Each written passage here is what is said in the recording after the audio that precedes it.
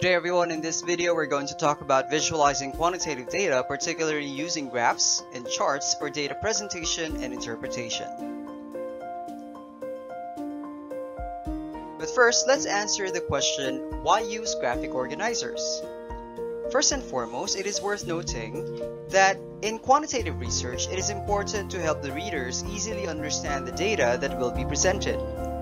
One way to help readers clearly understand data presentation is through the use of graphic organizers. Some examples would be pie charts, line graphs, bar graphs, and even tables. Let's start with pie charts. A pie chart is a circular graph consisting of slices of wedges that represent a percentage of the whole. This type of chart is used to represent a particular portion from a total of 100%. Also, pie charts are usually used to present demographic, which would be nominal or categorical variables, or even ordinal variables. It is worth noting that pie charts take into consideration the frequencies and percentages of responses regarding a particular variable. Let's take for example this survey regarding the favorite movie genres of different people. From this given set of data, we're able to recognize the number of frequency per genre from a total of 240 and their equivalent percentage. From this given set of data, if we're going to transform this or convert this into a pie graph or pie chart, we have this. From this particular graphic organizers, we're able to recognize that science fiction is the most favorite movie genre by majority of the respondents, or most of the respondents, while drama is a genre that is preferred by the least of the respondents, or only 13 out of 240 respondents only preferred drama as their favorite movie genre. Next, we have bar graphs. Bar graphs are used to represent frequencies of responses to a particular variable. It is also used to represent ordinal or ranked data between variables. Let's have this example of a bar graph used for ranking or rating. We have this rating on the different dog breeds for 3 years, consistent 3 years, 2013, 2014, and 2015. We have the different dog breeds here, and we have the responses per year.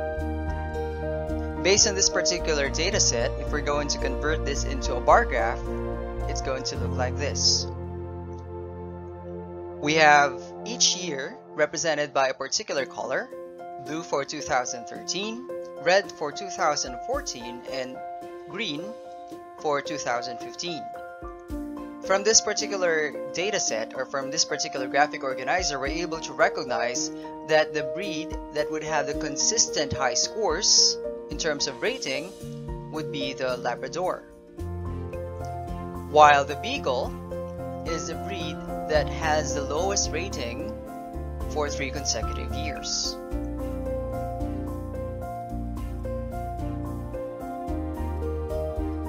Another example for a bar graph is this bar graph that is used for frequency of response, or mode, which refers to the number of frequencies of responses to a particular variable. Same with the example earlier, wherein we are to identify the favorite movie genres of different people, we're able to have this particular data set. If we're going to convert this into a bar graph, it would look like this.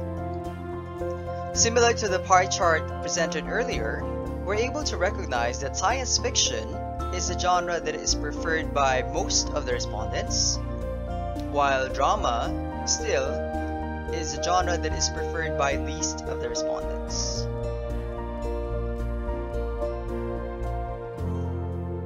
And lastly, we have line graphs. Line graphs are somehow similar to a bar graph. However, a line graph is used to show progression or changes in the trend in a specific variable. For example, we have this data set on the students' periodic exams for 4 quarters. So we have 4 quarters here. For this particular example, we have 5 students as our representatives. From this particular example, if we're going to plot the scores in a line graph, it's going to look like this.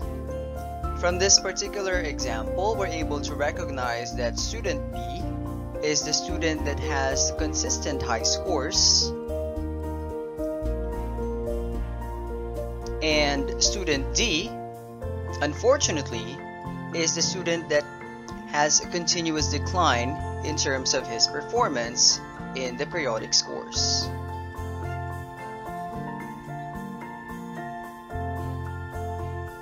In a nutshell, in quantitative research, it is necessary to ensure that the audience or readers are able to understand the data that we will be presenting.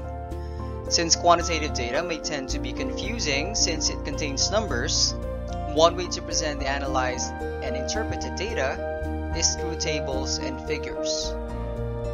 Tables help in organizing quantitative data in accordance with their corresponding categories, while graphs and charts help show readers the analyzed data for a clear interpretation and explanation of the results.